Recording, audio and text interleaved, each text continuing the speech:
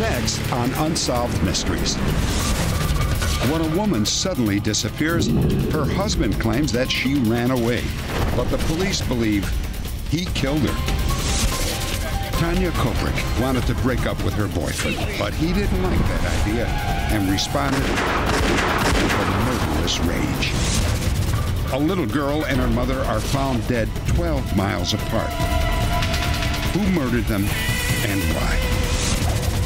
And many people believe they have been cured by Father Solanus Casey.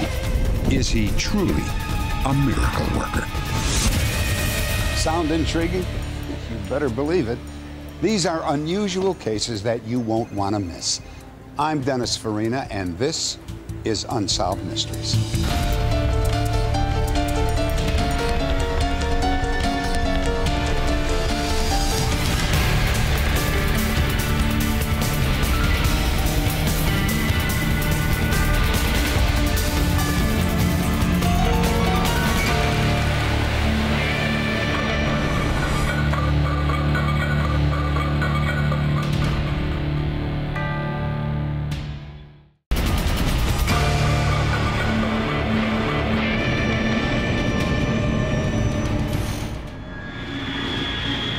Johnston, Rhode Island. Stephen Marfio comes home from work to find that his house is oddly silent.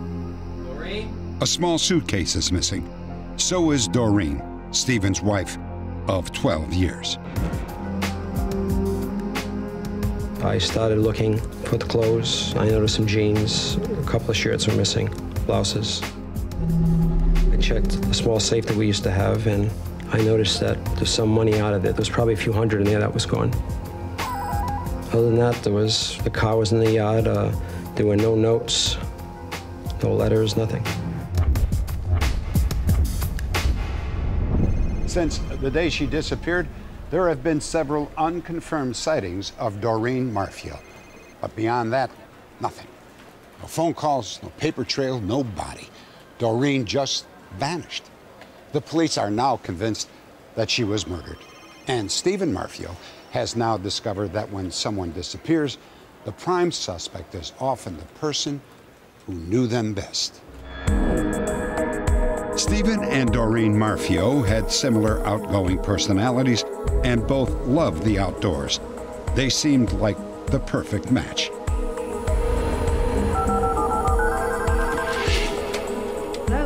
But 11 years into their marriage, a crack appeared in their perfect world.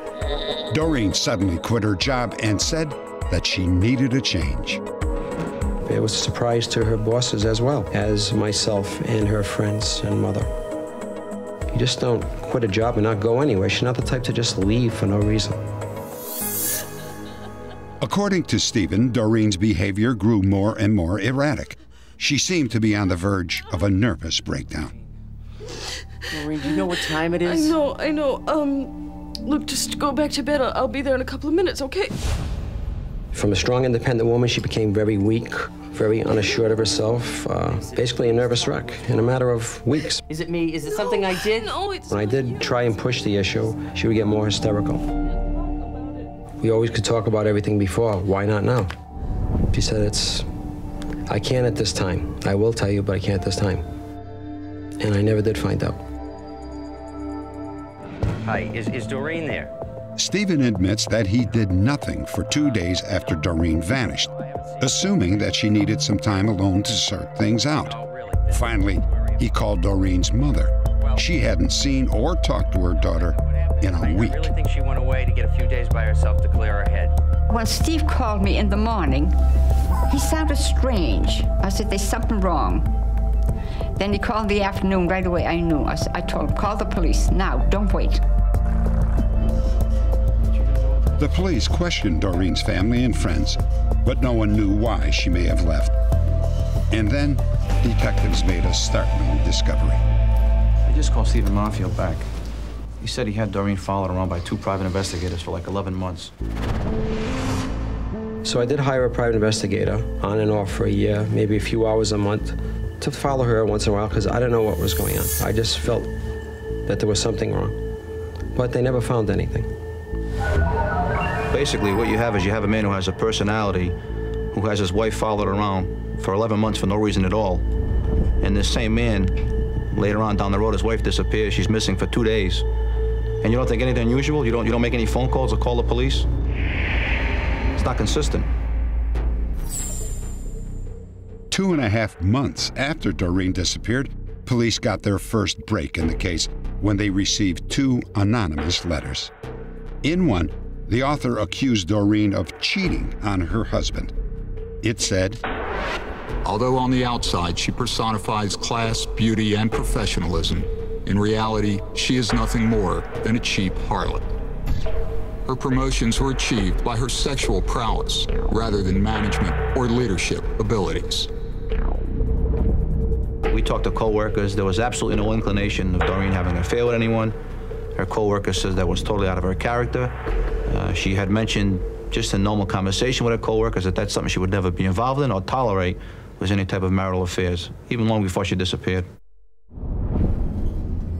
However, according to her sister, Doreen had considered leaving Stephen for another man early in their marriage.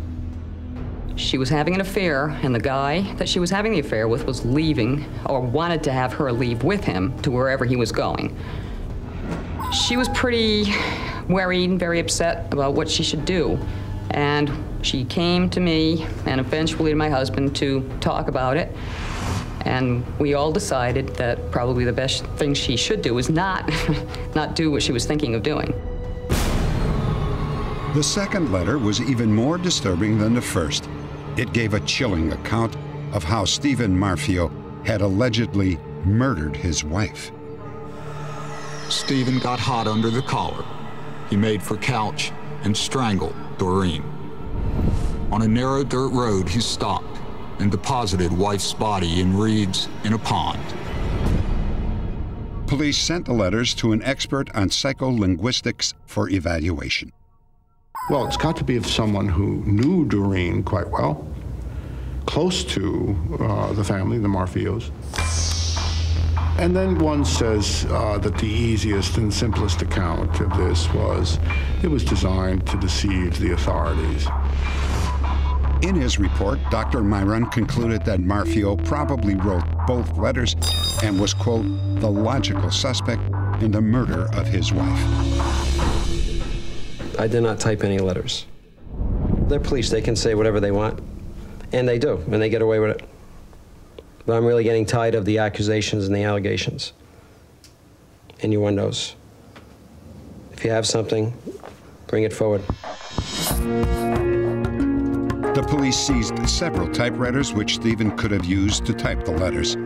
A comparison of type styles revealed that the first letter had been written on a typewriter belonging to one of Stephen's close relatives. It establishes for the first time a linkage between the document, the instrument, and a suspect. So it was a major importance to us. And I mean, it's like a fingerprint as far as identification. Everybody calls me an optimist, and everybody says, oh, Steve killed her. But I don't believe that at all. None of his friends do as well, the ones that I know that I've talked to. I myself don't. The police do, but there is no evidence. Today, Stephen Marfio lives in the same house that he and Doreen shared for 12 years. The police still believe Doreen didn't leave voluntarily, partly because she left $50,000 in a joint savings account untouched. But without a body, it is difficult to prove that a crime has ever been committed. I had nothing to do with my wife's disappearance, nor do I know where she is. I would like to think that she's still alive. But I do feel that it's possible it could go the other way too. But I want to know that she is alive.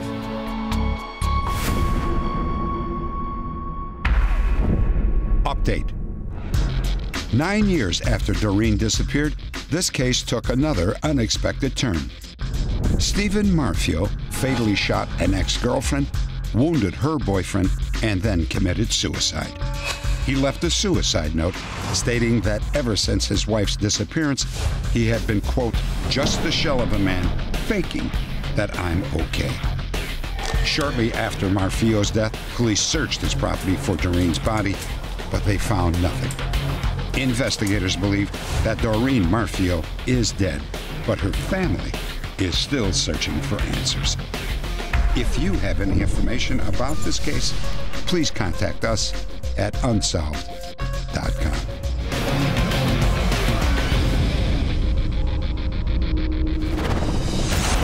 Next, when a pharmacy student is kicked out of school, he snaps and turns his rage on the woman who once loved him.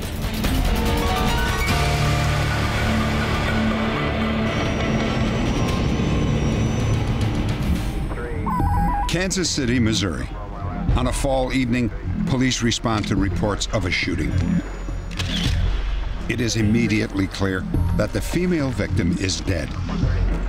Soon, investigators learn her identity. Tanya Koprik had emigrated from Yugoslavia to study medicine in the United States. She was determined to beat the odds to build a career and a life in a new country.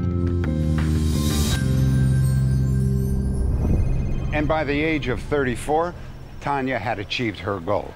She was a doctor at a Kansas City hospital. She had also found someone to share her successful life with. Richard Bachledge seemed like the perfect guy at first. Richard was a pharmacy student at the University of Missouri. He was young and dynamic and quite attentive to Tanya. Soon after they met, he moved into her apartment. 6 months later, Richard proposed and Tanya accepted, but her friends weren't so sure it was the perfect match. I did not really like him because he using her financially and morally. She was using her for a lot of things, like using her master's charge card, and was kind of using car and using everything. Richard spent more and more time with Tanya and less time in class.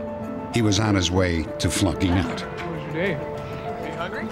He was not real motivated. He wanted it. He wanted to be a pharmacist. But you have to want it bad enough to devote many, many hours to the academic study end of it. University officials notified Richard that he had been expelled. Richard begged Tanya to use her connections to get him readmitted. Tanya, look, you've got to help me do this. You must help yourself. Help myself? How am I going to do that if I'm not in school? I won't do it. Come on. I was thinking maybe he's on the drugs or alcohol because his behavior was changing. He was kind of a wild person. I can't find my electric razor. After a few weeks of Richard's increasingly erratic and sometimes violent behavior, Tanya broke off their engagement and kicked him out of her apartment.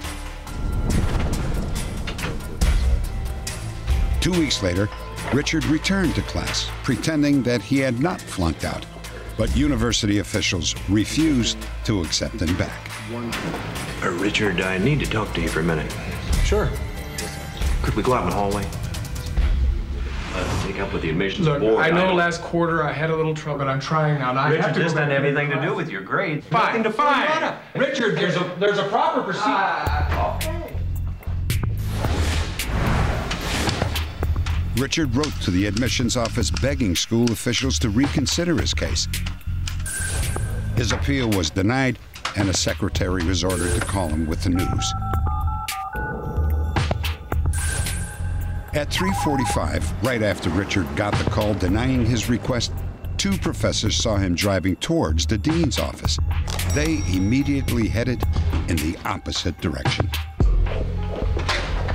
Hey, excuse me, have you seen Professor Strickland? Sorry, I haven't seen Richard roamed the hallways searching for the dean of admissions. Under his arm, he carried a large manila folder. Some witnesses thought that it hid a weapon. The dean in? No, he's not. When will he be back? I'm not sure he's coming back today. I'll just wait for him, okay? Okay.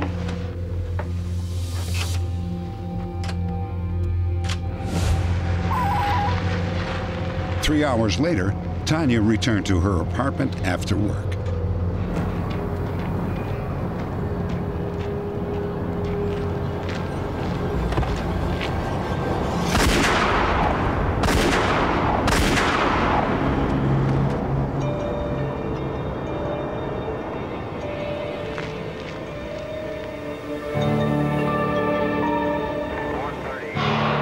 By the time police and paramedics arrived, Tanya Koprick was dead.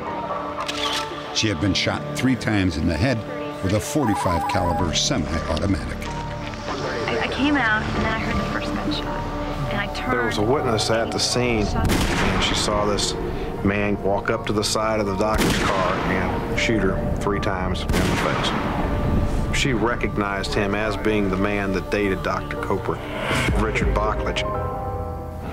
Later during the investigation, we found out that Mr. Bachlich had purchased a .45 caliber handgun himself.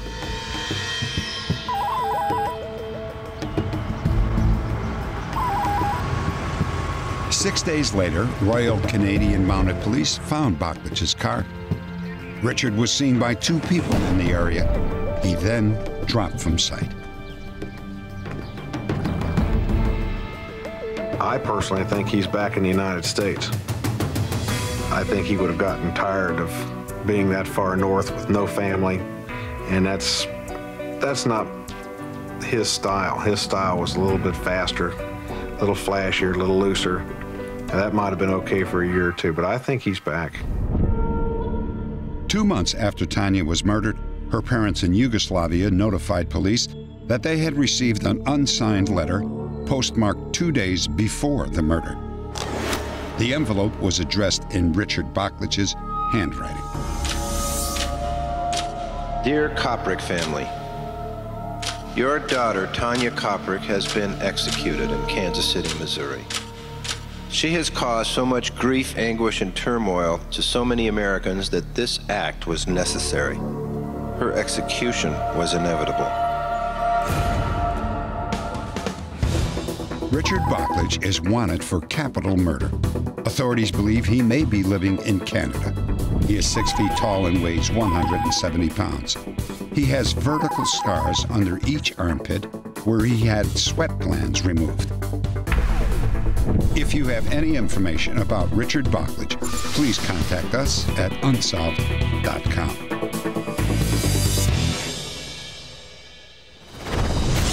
Next, when a young girl is murdered, her mother is considered a suspect until she, too, is found dead.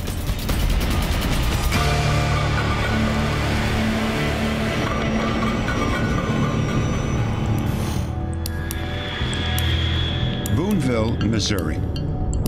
I'll see you tomorrow. Make sure she takes her. It had been a routine Monday at Riverdale Care Center. 43-year-old nurse's aide Janice Owen, a widow and mother of 2, finishes her shift and then heads for home just a half a block away. It's just after 2 p.m. About an hour later, Janice's 8-year-old daughter, Alyssa, is on her way home. She is riding alone. Her older brother had been dropped off earlier at the babysitter's house. She's a cute little smiling girl. I just noticed her when she got off the bus and walked in front of my bus to get on her property. I watched her angle toward the front door of this residence, and then I was on my way.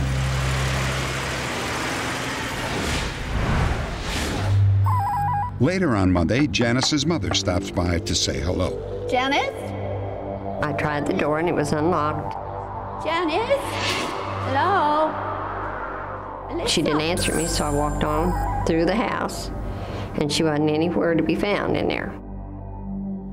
Alyssa's coat is on the couch, her backpack on the floor. But Frances finds no sign of her daughter or granddaughter. It is now 5 p.m. So I wrote a note that I'd been there. And I thought it was funny that night she didn't call me, but there was nothing messed up or anything that would have given me any idea anything was wrong. 5:45 p.m. A neighbor returning home from work sees some unusual activity outside Janice's home. There was cars parked on the street that usually I've just never noticed before. There was a woman on the porch, and there was a younger guy. He was wearing a red baseball cap. They were both facing the street, and they both stared at me as they drove by. 15 minutes later, the neighbor notices more strange activity outside of Janice's home. There was a white four-door car in front of her house, but on the wrong side of the street. And I saw a different guy facing me, looking down towards my end of the street. My intuition was telling me there's something wrong. The next morning, the start of a routine workday. On the outskirts of Fayette, Missouri, just 12 miles from Boonville, 3 employees of a local sawmill noticed something on the side of the road. Oh, stop. At first, they thought it was a mannequin. It turned out to be the lifeless body of a young child. Minutes later, the Howard County Sheriff arrived on the scene. There was no signs of any trauma or anything, so we called the coroner, and he arrived and could determine that she had probably been, at least dead 6 to 8 hours. And well over Sheriff Paulson, Howard County Sheriff's Department. With no reports of any missing children in their area, Sheriff Paulson contacted Boonville police in neighboring Cooper County.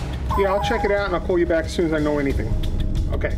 Detective Bob Welliver made calls to several schools and soon had an answer. Alyssa Owen had been absent that day. It was her body discarded at the side of the road. 12:15 p.m. Detective Welliver drove over to deliver the terrible news to Alyssa's mother. No answer.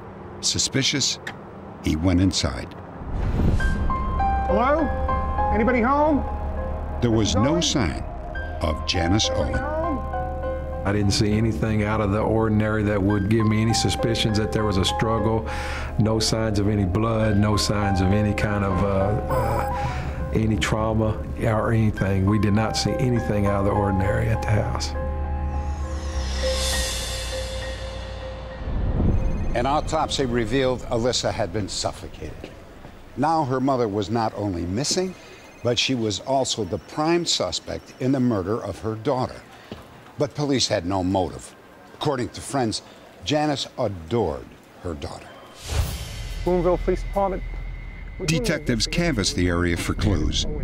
A neighbor reported seeing an older model dark-colored pickup truck parked near Janice's home Monday afternoon. Then, an employee with a local waste disposal company said he saw a similar pickup truck on the same road where Alyssa was found just minutes before the sawmill workers discovered her body. And he just went by, he was going slow, and I looked at him, he was looking at me, so I waved, and he didn't turn his head away or wave or nothing, just stared and just kept right on going. And the guy was wearing a red ball cap. The witness couldn't see into the bed of the pickup truck, but he thinks he knows what was there. The body of Alyssa Owen. Jeff was certain she had not been lying on the side of the road when he drove by minutes earlier. Whoever dumped her there had to have done it after 8:30, because I was through there and there's no way the spot she was laying that I would have missed seeing her. Was the man behind the wheel the same one seen at Janice's home on Monday? And was the dark green pickup truck parked near her home that afternoon the same one spotted near the crime scene Tuesday morning? Detectives searched for answers, but came up empty. Over the next month, they chased hundreds of other leads. Then, 6 weeks after Alyssa's death, Janice's body was discovered in a creek bed about 12 miles from where her daughter had been found. She'd been in the water quite a while, but there were no really serious signs of trauma that we could tell. Everything she had on from work were still there. Her rings and necklaces and earrings and even her eyeglasses were still on her head. The coroner determined that mother and daughter had both died of suffocation within hours of one another. More questions. Why was Alyssa's body left in plain sight while her mother's body was dumped in a remote creek bed 12 miles away? And who knew the maze of back roads that crisscrossed Howard County? Police have plenty of theories, but still no suspects. Yeah, I'll check it out. I would love to say I have it, or that I have any clue. I am a law enforcement officer. I am a detective. My job is to leave the options open until I can prove the facts. And quite frankly, I don't know.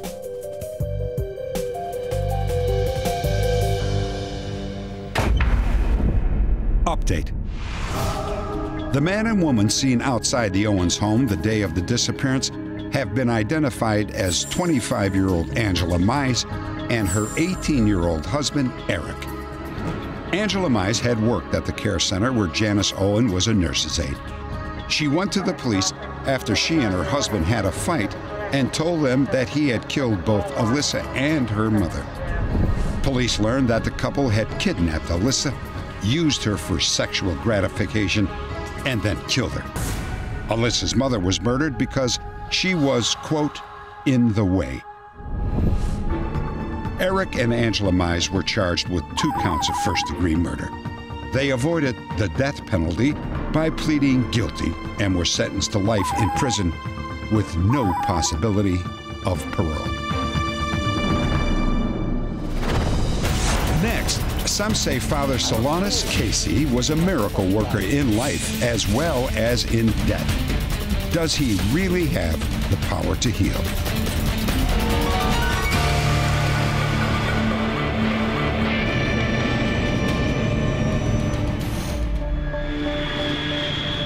Detroit, Michigan. For more than 50 years, Father Solanus was a church receptionist and doorman, one of the lowest-ranking priests in the Catholic hierarchy. Father Solanus was a man who really cared for people. And when people came to him with their worries and fears and pains, he had a way of simply giving them courage to live their life the way it was. Those whose lives were touched by Father Solanus claim that he was a miracle worker. Even today, some people still turn to Father Solanus for help when facing a medical crisis. I do believe my prayer to Father Solanus was answered. It's the first time my prayers have really been answered like that, in such a dramatic way. I'm still in awe of what had happened. I have no other explanation for it. The mammogram was positive. When David Whitcop's wife, Joanne, developed a lump in her breast, they immediately went to see a surgeon. I'd like to set it up as soon as possible. We were concerned whether this density could be a cancer.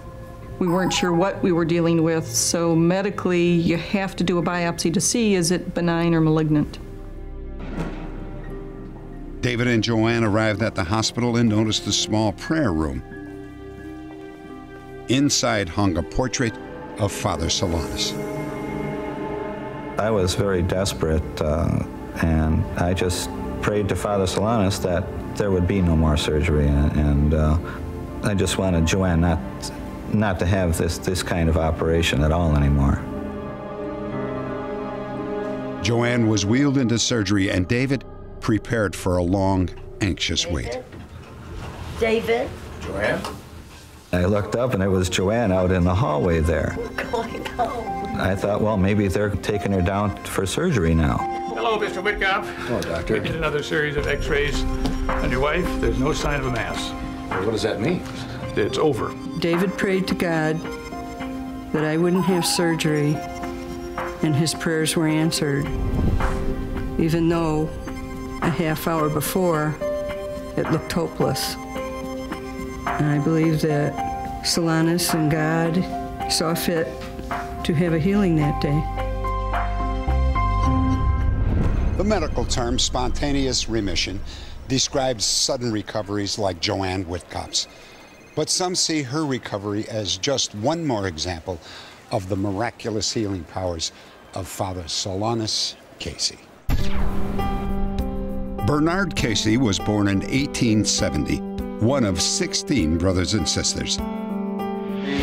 At the age of 21, he decided to dedicate his life to the church. For Bernard, who had not even graduated high school, it was a struggle from the start. His classes were taught in German and Latin. Bernhard, verstehst du alles? Ja, Herr Professor, ich glaube so. Gut. Father Solanus was one of these people who had difficulty remembering the question and answers and theology and so on. And as a result, he never really passed all the tests in his seminary days. Solanus almost flunked out, but a few of his superiors recognized his spiritual character and proposed a compromise. Solanus was ordained, but he was not allowed to hear confession, preach a sermon, or teach the doctrine, all the most cherished duties of a priest. This was a rather humiliating thing, but I think he accepted it as God's will.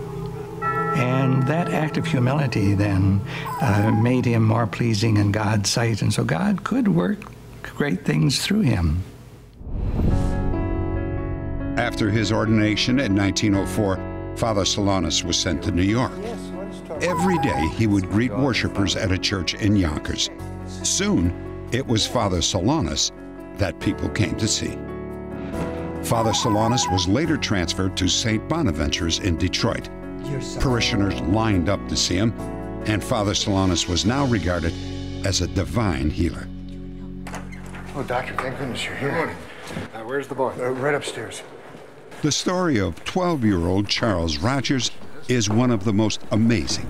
His sister Helen was 8 years old at the time and remembers every detail.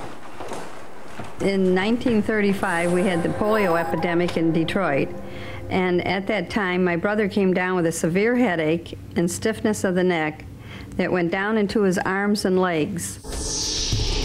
And eventually, he ended up with spasms. He would shake, his body would shake. Dr. Ronald Athey was one of Detroit's top polio specialists. It didn't take him long to make the diagnosis. What can we do? Nothing.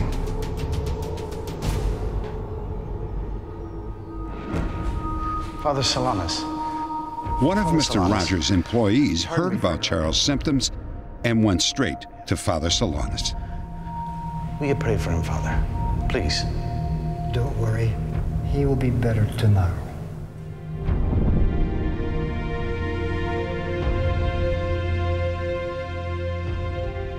Helen Gleason says that her brother underwent a miraculous transformation that very night. Dad? Mom? Charles? Charles, is that you? According to Helen, Charles recovered fully within a month. He lived to be 64 years old and was never again troubled by any symptoms of polio. Father Solanus Casey retired in 1956 at the age of 85 and died the following year. The streets around St. Bonaventure's filled with 10,000 mourners. It was one of the largest funerals in the city's history. 10 years later, Father Solanus was proposed as a candidate for sainthood. His body was exhumed to allow church officials to look for the signs of exceptional preservation that might validate canonization. While his hands and his face were somewhat darkened, the rest of his body was very natural looking. Following the ritual examination, the body of Father Solanus was placed in a special sanctuary within St. Bonaventure's. As he did in life, Father Solanus continued to inspire believers from around the world. To me, a lot of times, just myself praying to God, I need help. Or I might need an interpreter, if I can put it that way. And I think he does help people do that. Reverence for Father Solanus continues to grow. If he is canonized, he will be the first American-born male saint.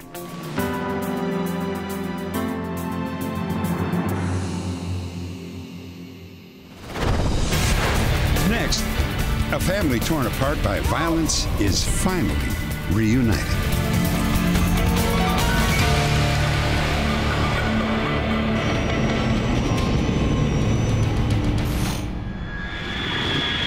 Chillicothe, Missouri. Lori Magnan had just been adopted when she happened to see her new father cleaning a handgun. Lori was deeply upset by the scene, the first hint of a dark secret that had ripped apart her birth family. And I saw that, and I just said, that's what the policemen had when they come to get my daddy. At the age of 4, Lori couldn't make any sense of the dim memory that included her birth father, a policeman, and a gun. It wasn't until she was an adult with a family of her own that Lori Magnan would fully understand the horror of her childhood.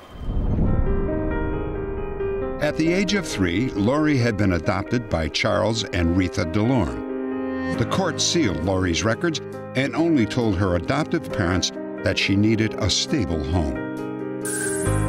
But even within the safety of her new family, Lori began having nightmares. She appeared distant and distracted. Lori was probably about 6 or 7, and she was eating at the table one day and she couldn't close her mouth. She would just leave her mouth open, and it really scared Mother, so she made an appointment with a therapist in another town and took her there, and they said that she had had a serious trauma and that it happened when she was fairly young. Lori's adoptive mother had no idea what was wrong with her little girl. As Lori grew older, she was haunted by a troubling sense that something awful had happened in her past. Eventually, Lori asked her mother for any paperwork concerning her adoption. I turned 16 and she brought the adoption papers out. She kept every letter. And this is, I'm gonna give this to you. Now's the time. And so I took them, I went over to Renee's house. I couldn't wait till she got there because we always had this dream we were gonna find her mom. And so when she came, we got up on the bunk bed and she opened up the papers. And that's when we found out that her mom was already dead. The adoption papers did not give a cause of death or mention any other siblings. And we were like, oh my goodness. And Renee, we was like, well, we're just going to try to find somebody here.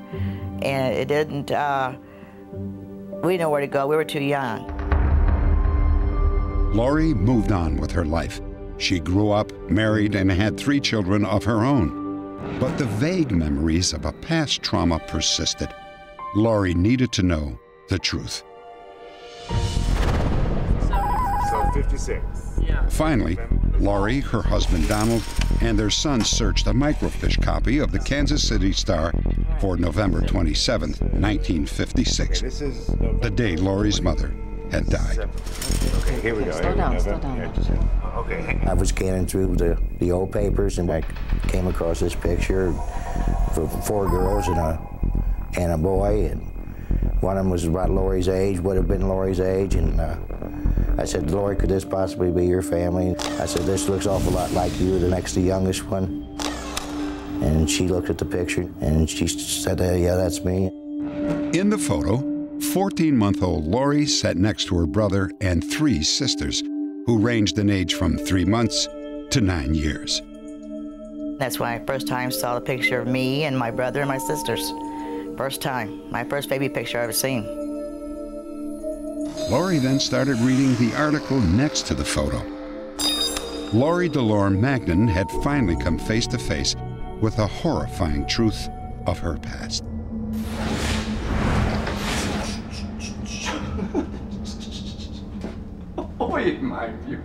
When Lori's father, Alexander Camarena, arrived home drunk, Lori's mother was waiting for him. Alexander had made 2 purchases earlier in the evening, a box of chocolates and a .38 caliber handgun. They fought about the gun. Alexander claimed that it was broken and demonstrated by pointing the weapon at his wife's head. I don't care if he said he's sorry and all that. You just don't point a gun at someone's temple. I don't care. And that was my mom. and I won't ever see her again. Lori made a copy of the photo and took it home with her. I just went to the bedroom, took that picture with me, and I just stared at it. I just couldn't believe it. You know, I mean, that's me, my brother, my sisters, and we all look alike. We had the dark hair and that. And the oldest girl, she's like looking off in a direction. She just looked so sad because she was old enough to remember. No! Stop! Lori's mother is buried under her maiden name in a Kansas City cemetery. Her father was convicted of second-degree murder and sent to prison. He is now deceased. Just for you. My brother and my sisters. We lost both our parents now. And I think they need me like I need them. And they may have their own families now like I do. But like I feel they must want to see me if they think about me. I don't know if they tried to find me, but I'm trying. Update. As the result of our broadcast, Lori's cousin, Ruth Crook, contacted us. A friend had seen the show and told Ruth that her long-lost cousin was looking for her birth family. It was a happy shock and very exciting to know that she had been found. Several weeks later, the family met for a long-awaited reunion. With her growing circle of family members, Lori Magnan is increasingly able to put her past losses to rest.